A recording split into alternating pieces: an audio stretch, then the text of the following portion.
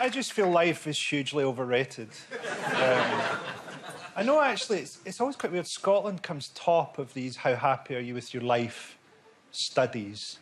And I think that's because researchers don't really understand sarcasm. But I think, you know, do you ever just open your eyes in the morning and go, not this again? You know, if someone said to you, oh, we'll go and see a movie that was like the day of your life, you know, it's going to be 16 hours long, nothing really happens, and in the middle the main character has to go for a poo, you probably wouldn't go. And it peaks early. Life peaks at about 12, maybe, and then it just starts to get worse and worse. And I'm now, like, 44, I've got a body like a dropped lasagna. Women look at my naked body in the same fearful way that pensioners look at snow. And we've all just got to we've got to make it through. Having had the high points of life already, you know, by the time you reach a certain age, you've heard your favourite song, you've met the person you love the most.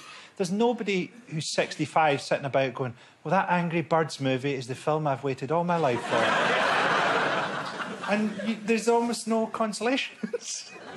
So we're supposed to say, oh, you know, life's about love, loving people and being loved in return and that. I think really we're in relationships because we don't want to die alone, which is why I've always planned on taking quite a lot of people with me.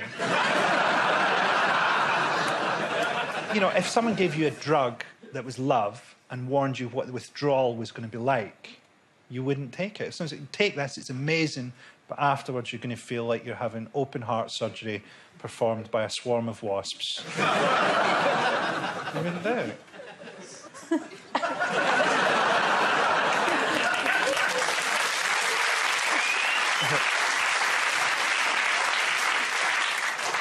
You see, Nicola, you don't get this on A Question of Sport. I mean, we're having a lovely time, aren't we? Professional comedians and all that. This is sort of just a distraction for it, isn't it, for people? What is life? No, the show, you know. Oh. Maybe it's just me, but I'm quite chirpy about it all. Like, for example, here's the thing. I'm right-handed, and so cutting the nails on my right hand with my left hand I find quite tricky. So what I do that hand first, and then I've got the easy bit to look forward to. And I think that's how you have to construct life. So, you know, you're always... deferred gratification. You're always looking forward to the next peak. That was like Buddha. Thanks very much. But, I mean, it's probably better than death. Is it? Oh, a lot better. To be honest, I was just having a hard week when they asked me to choose the thing.